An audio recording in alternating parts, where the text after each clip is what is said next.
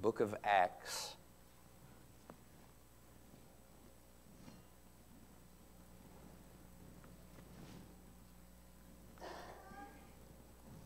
Acts chapter 2.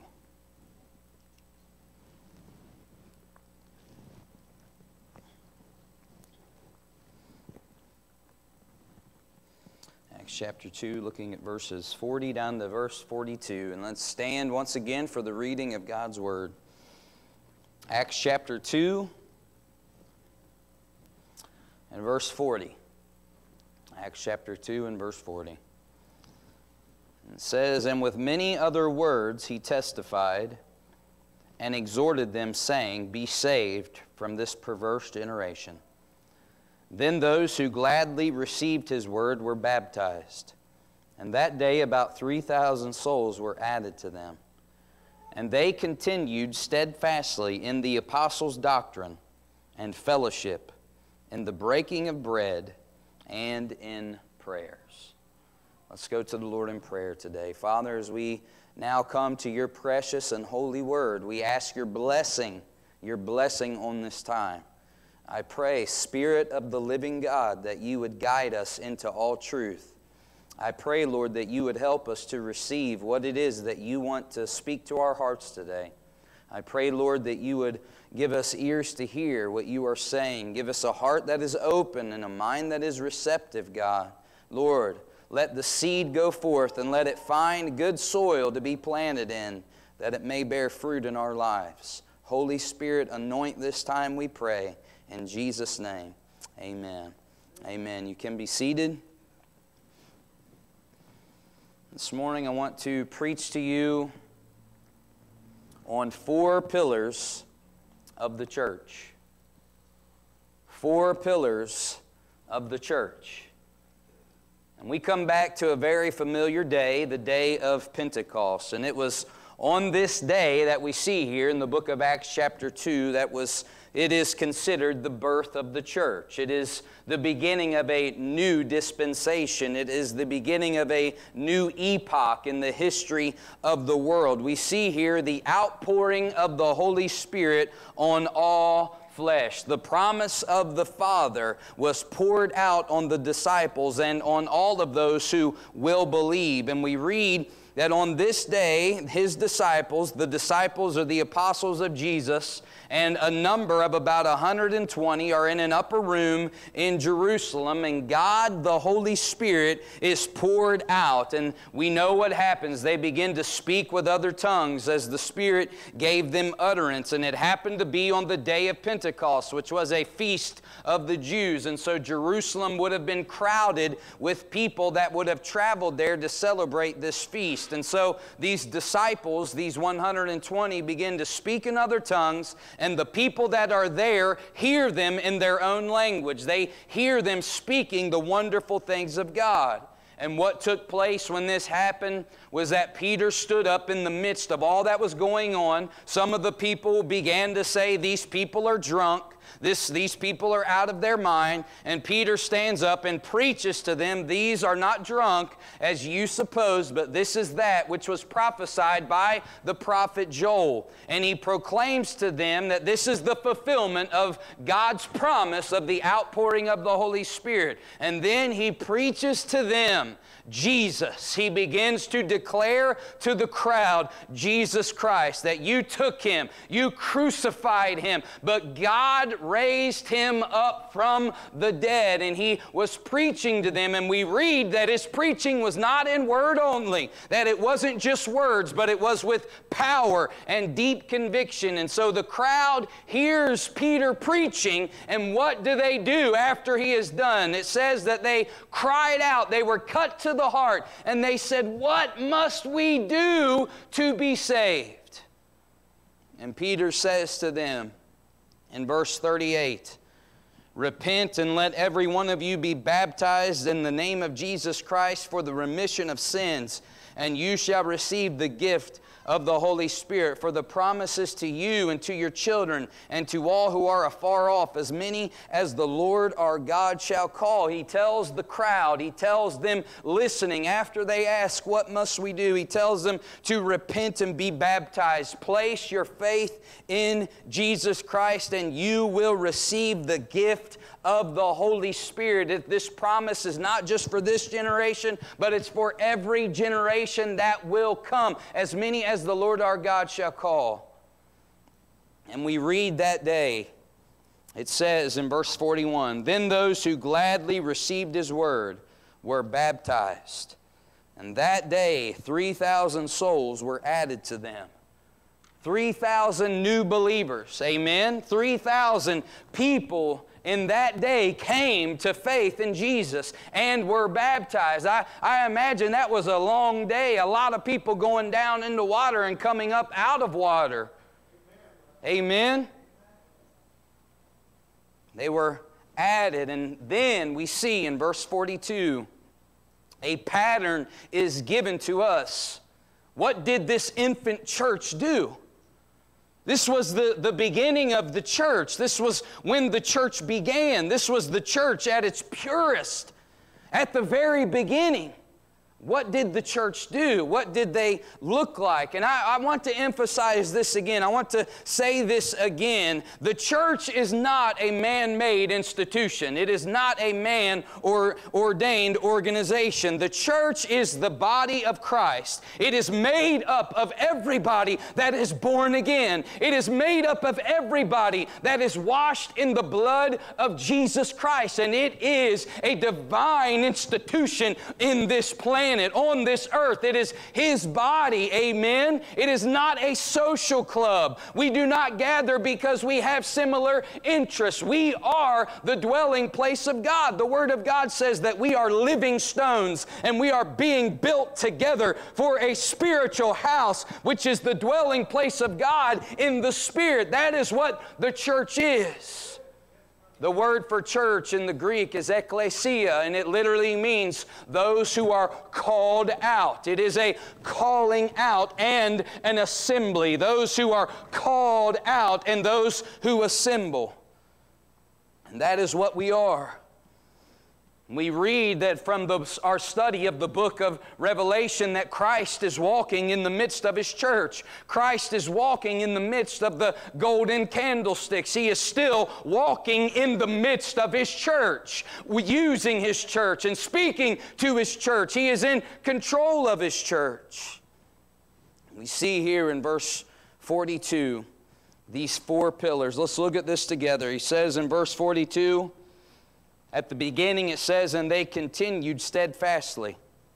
They continued steadfastly, or that they devoted themselves.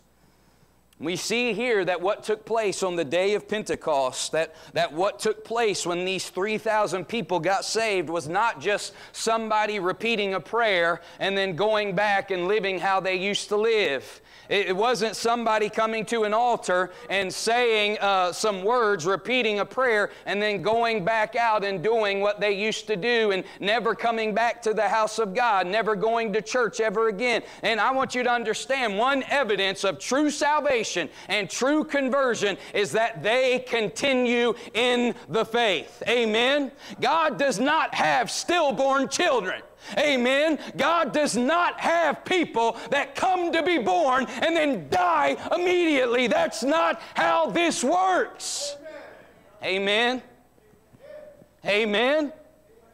Amen. They were born again. And what was the evidence of it? What was the evidence that they had been transformed? It says here, they continued steadfastly. Amen, amen. You want to know a mark of true conversion is, listen to this, you don't have to chase somebody down to get them to go to church, amen. You don't have to chase somebody down to get them to read the Word. You don't have to chase somebody down to get them to have an appetite for spiritual things. Once the Spirit comes in, you have an appetite. Amen. Amen. We see here it says, they continued steadfastly. And what was it? We see here the first pillar that they continued in. Number one was the apostles' doctrine. They devoted themselves, number one, to the apostles' doctrine, to the apostles' teaching. These men, these 12 apostles, were eyewitnesses to Jesus, to His ministry, to His death, and to His resurrection, and they proclaimed His word.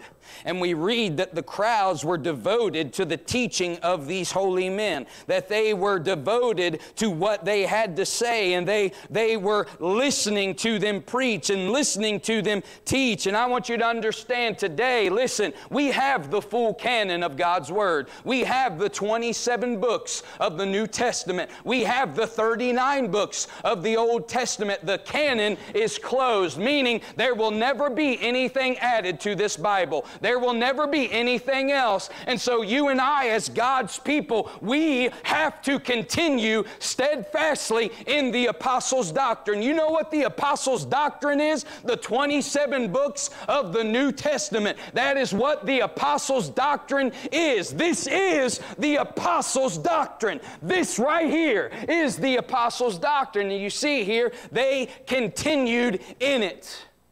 They kept going.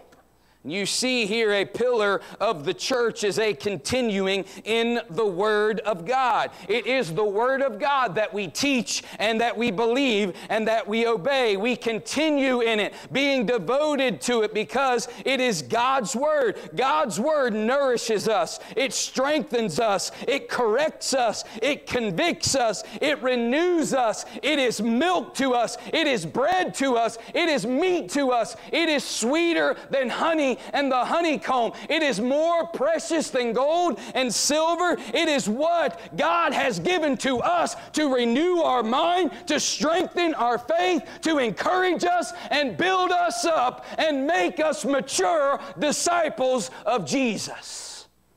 Amen. Amen. And you and I, as our overseer Tim Hill would say over and over again, we are only as spiritual as we are scriptural. Amen. We are only as spiritual as we are scriptural. And they devoted themselves to God's Word. And you see this pattern all throughout the book of Acts. You see the preaching of the apostles. They proclaimed the gospel, so much so that that story that you read about of Paul preaching so long into the night, that Eutychus, the man sitting in the window, what did he end up doing? Fell asleep and fell down dead. He continued, it said, Paul continued his sermon till the early hours of the morning. And be thankful, I'm not going to do that today. But you see here, they devoted themselves. They continued steadfastly in the apostles' doctrine. Amen? Amen. Yeah, they had experienced the Holy Spirit. They had gone down into the water. They were made new creatures in Christ. But they had to keep going. And they devoted themselves. And this is what Paul would tell Timothy in 2 Timothy chapter 4. What did he tell him? He charged him. He gave him a command, preach the Word. Preach the Word. Be instant in season and out of season. That is, when it's received and when it's not received. When it's in style, when it's not in style. Preach the Word. Preach the Word. He said there's going to come a time when people will turn away from the Word and be given over. They will heap unto themselves teachers having itching ears. They will not endure sound doctrine. But what do? We keep preaching the Word. Amen? Because you are God's people. You realize that? You're His. You're God's people. And what do you need more than anything? You need His Word. You need His Word. What feeds you? What strengthens you? What builds you up? What makes you go on to maturity? What makes you more and more into the image of Christ? It's His Word.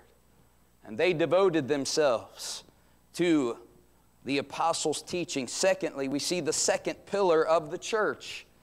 They continued steadfastly in the apostles' doctrine. Secondly, and in fellowship.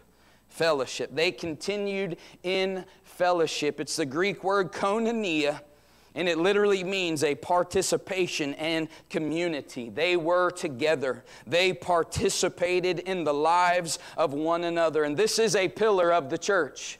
This is a pillar of the church. John Wesley said, there is nothing more unchristian than a solitary Christian.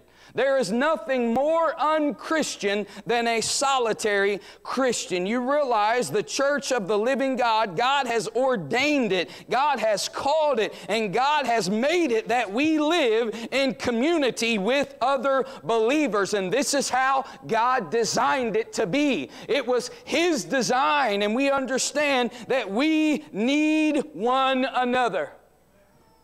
Man, oh man, more than ever over this past year, can I say that with absolute assurance, we need each other. Amen? We need each other. We read in Galatians chapter 6 and verse 2, it says, to bear one another's burdens and so fulfill the law of Christ.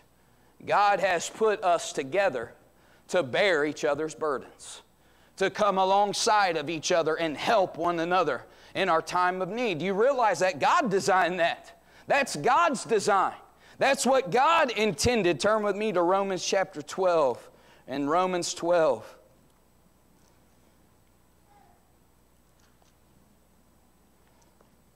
Romans 12 and verse 4. It says, for as we have many members in one body, but all members do not have the same function, so we being many are one body in Christ, and individually members of one another. Having then gifts differing according to the grace that is given to us, let us use them.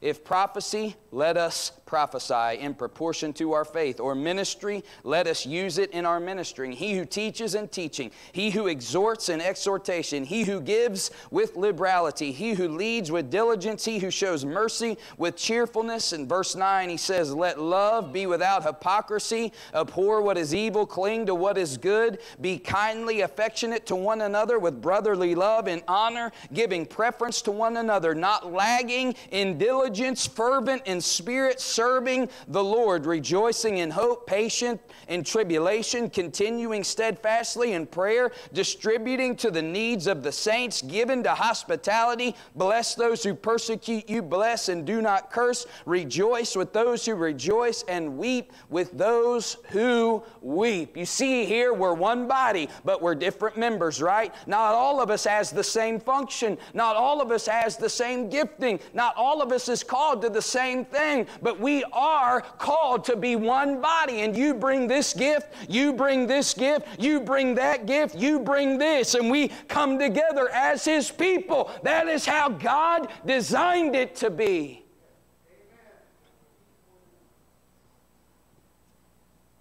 Amen.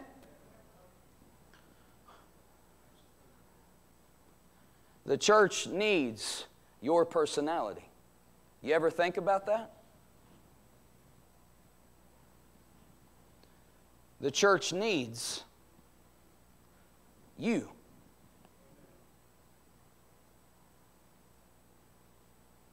Amen? It needs your gifts. We need each other. One of the clearest verses and one of the most simple verses is found in the book of Hebrews. Turn with me there. Hebrews 10. And we know this verse. Hebrews 10. Verse 24. It says, and let us consider one another in order to stir up love and good works.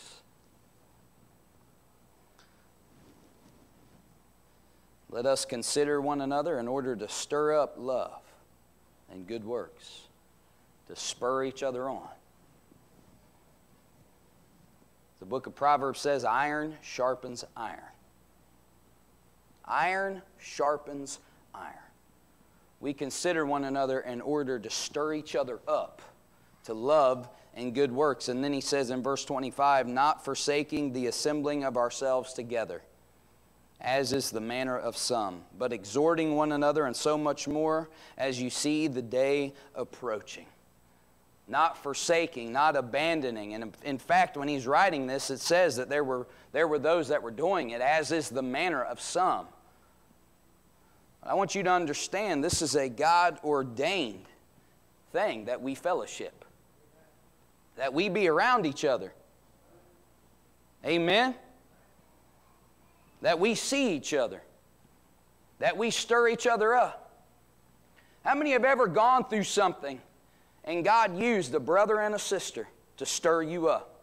How many have ever been having a day where you feel down and somebody has called you or texted you or done something, a brother or a sister that has encouraged you? How many have ever been in a low point in life and God used it? It's not always that God uses the minister. It's your brother or your sister that is next to you in the pew that many times God uses to strengthen each other. Amen. Amen. We read, turn with me to 1 Thessalonians chapter 5.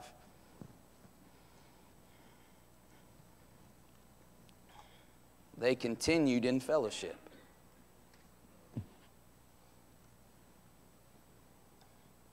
1 Thessalonians 5 and verse 6. This is what Paul says, therefore let us not sleep as others do, but let us watch and be sober. For those who sleep, sleep at night, and those who get drunk are drunk at night. But let us who are of the day be sober, putting on the breastplate of faith and love, and as a helmet the hope of salvation. For God did not appoint us to wrath, but to obtain salvation through our Lord Jesus Christ, who died for us, that whether we wake or sleep, we should live together with Him. Therefore, comfort each other and edify one another, just as you are doing. He tells them there, he says, let us not sleep. Verse 6, he's not talking about not sleeping at night. He's not talking about not going to bed. You should go to bed. You should get sleep. You should get rest. He's talking about spiritual sleep. He's talking about falling asleep spiritually, dozing off when it comes to the things of God. He says, don't fall asleep. Watch. Be alert. Be awake.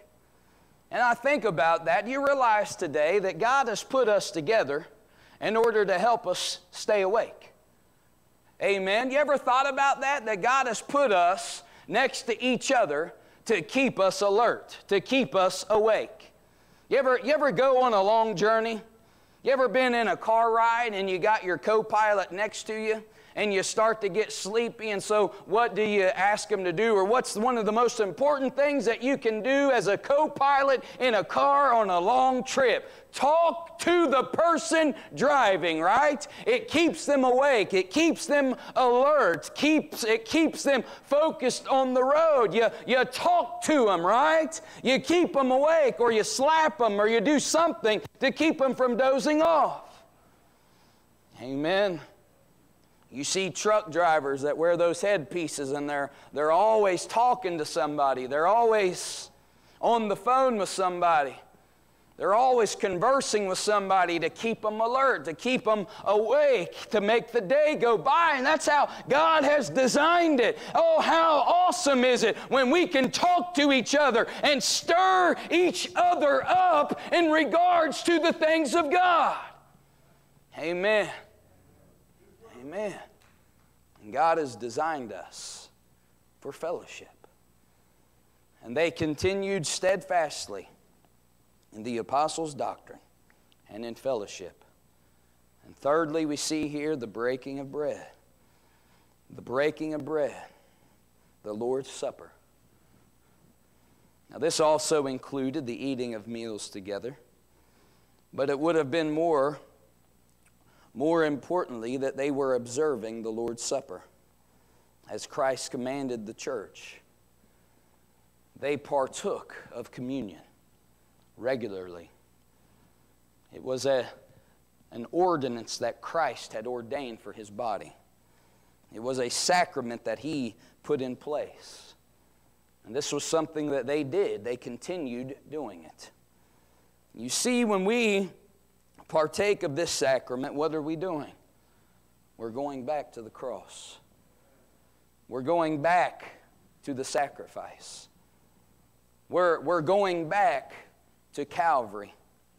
We're going back in our hearts and our minds where Jesus said, do this in remembrance of me. We're remembering the price that He paid. We're remembering the body that was broken. We're remembering the precious blood that was shed for us. It takes us to the cross. And we as God's people must live under the shadow of Calvary's tree. Why? Because nothing humbles your heart more than when you continually go back to the cross and you continually go back to what Jesus did for you. Does that not root out unforgiveness in your heart? Does that not root out bitterness in your heart? Does that not root out worldliness and all of those things when you keep going back to the cross and being reminded of what He did and reminded of the price that He paid? They went back to the cross, the breaking of bread. And we as God's people, we live under the shadow of the cross, being reminded of the price that He paid and the love of God for us. And then lastly, we see they continued steadfastly in the apostles' doctrine and fellowship, in the breaking of bread, and in prayers. Prayers. We see this church in its infancy and purity, devoted and continued to prayer. You read the book of Acts, you see a spiritually vital and vibrant church. You see a powerful church. You see a living and vibrant church that prayed. In Acts chapter 1, before the Holy Spirit was poured out, they were praying. They were praying. They continued for a 10-day period waiting on the Holy Spirit to be poured out. We see in Acts chapter 3, Peter and John made their way to the temple at what time? At the hour of prayer. And what were they going to do? They were going to pray when they met the lame man. In Acts chapter 4, when they were arrested and they were put on trial and commanded not to preach anymore in the name of Jesus, when they were released, what did they do when the church came back together? They prayed. They prayed. They went to the Lord in prayer. In Acts chapter 6, we see that there was a problem that arose in the church because some of the Greek-speaking Jews, the widows, the Hellenists, were being neglected in the daily distribution of food.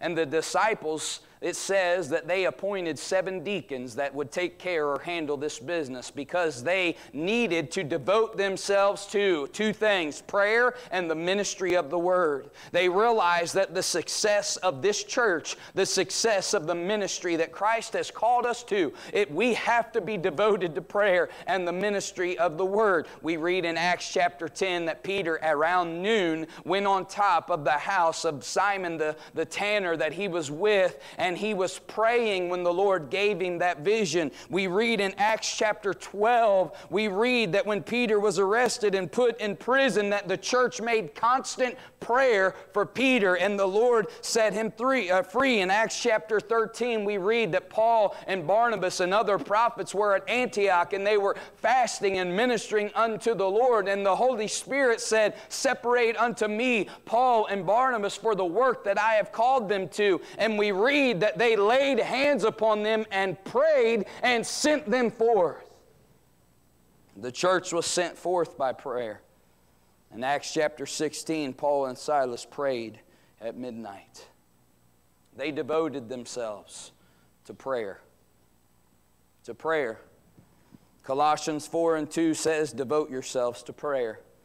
Ephesians 6 and verse 18 says, praying always with all prayer and supplication in the Spirit. 1 Thessalonians 5 and verse 17 says, pray without ceasing. Jesus told the parable that men would always pray and not give up. Jesus said, ask and it shall be given. Seek and you shall find. Knock and it shall be opened unto you. And this is what you see in this early church. You see these 4 pillars pillars, the Word of God being proclaimed, fellowship with each other, living life together, stirring each other up, encouraging one another. You see, remembering the cross, going back to Calvary, and you see a church that was a praying church.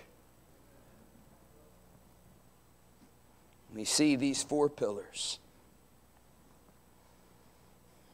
And I would say, Lord, touch your church this morning. Touch us. Been blessed over the last week to be studying that church at Philadelphia. We preached on it this Wednesday. This is the church of the open door. Was the church that Jesus said, I have set before you an open door, and no one can shut it. And He was going to use that church. And He even said, you have a little strength, you have a little power. Meaning that the church was small. It was an insignificant church in that city of Philadelphia. But they were faithful. They continued in His Word and did not deny His name. And God was going to use them. And I say, Lord, use Praise Chapel. Amen? Use this church. Let us disciple people in this church. Even though we may be insignificant, even though we may be small, open a door, God. Amen? Open up a door.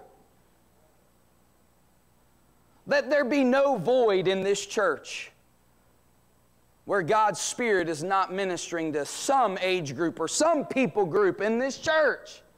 Amen? Use us, God. Use us, Lord. Open up a door. You see, as this church was doing these things, you read verse 47. As they continued, it says, praising God and having favor with all the people, and the Lord added to the church daily those who were being saved. The church grew.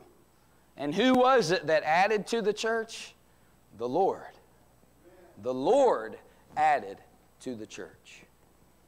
Amen. Lord, and I would say, make us a vibrant church on fire for you. In Jesus' name. In Jesus' name. Is that your prayer this morning? Is that your desire? Let's stand together.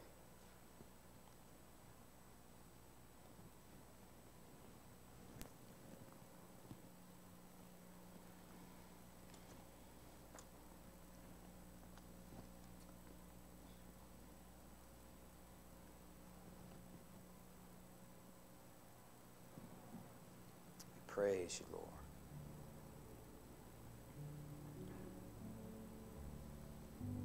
Holy Spirit.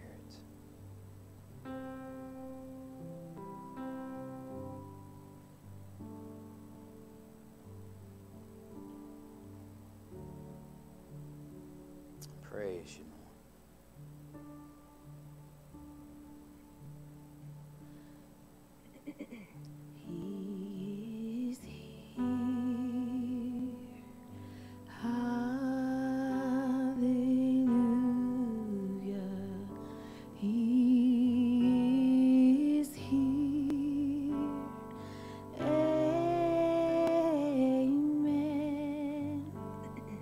He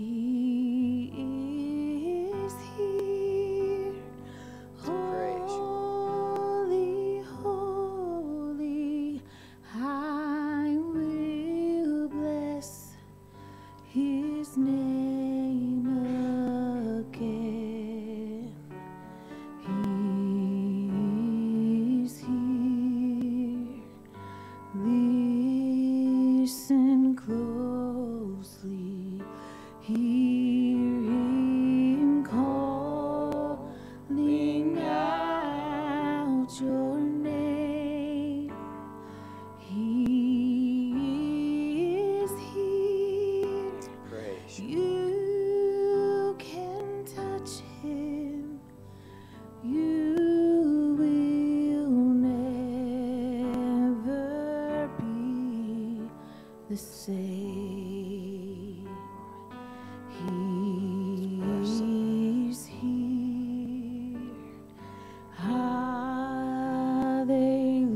Hallelujah. He's here. Amen. Praise you, Lord. He is here. Holy, holy, I will Let's lift our bless hands together. His name again. He's here. Listen closely. Hear him calling out your name. He is here. You can touch him. You will never be the same. Hallelujah. Hallelujah. Let's pray this morning. And let's be like this Book of Acts church, devoted to God's Word, devoted to each other,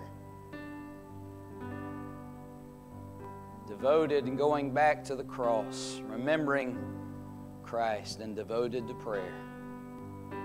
Let's do that. Amen. Let's pray. Father, we love you, God. Thank you for your word. Thank you, God, for your goodness and your grace. And Lord, I pray that you would help us as your people. Help us, God, to be devoted to your word. God, I pray for the body of Christ and this church for a renewed hunger and a renewed love for the Word of God, a renewed passion for it. And I pray, God, that as your people commit to your Word, that you would give revelation, that you would illuminate your Word, and that you would transform your people through your Word, God, that faith would be built up and strength, God. And Lord, I pray, Lord, that as we devote ourselves to fellowship, we devote ourselves to each other, I pray, God, that we would be used of you to stir each other up, to encourage one another, to bear each other's burdens, God, to be a blessing and a strength and a source of accountability to our brothers and our sisters, God. Lord, use us, we pray.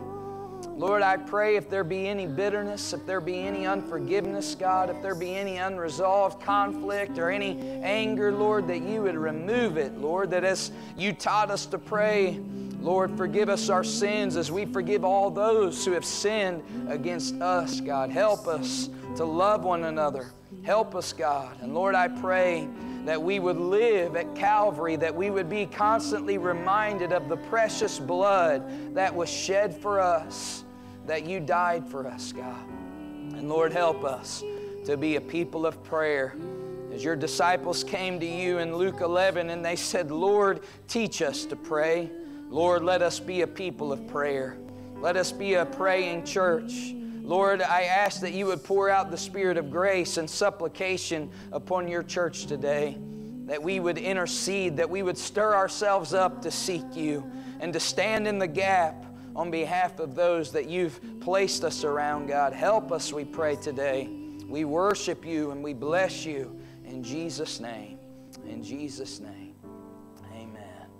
Amen. Amen. Let's lift our hands and we'll pray this morning and we'll be dismissed. Heavenly Father, thank you for your word. And now I pray, go with your people today. Bless your body. Bless this church, Lord. Strengthen and edify. Lord, let us be built up together. In Jesus' name, amen. Amen.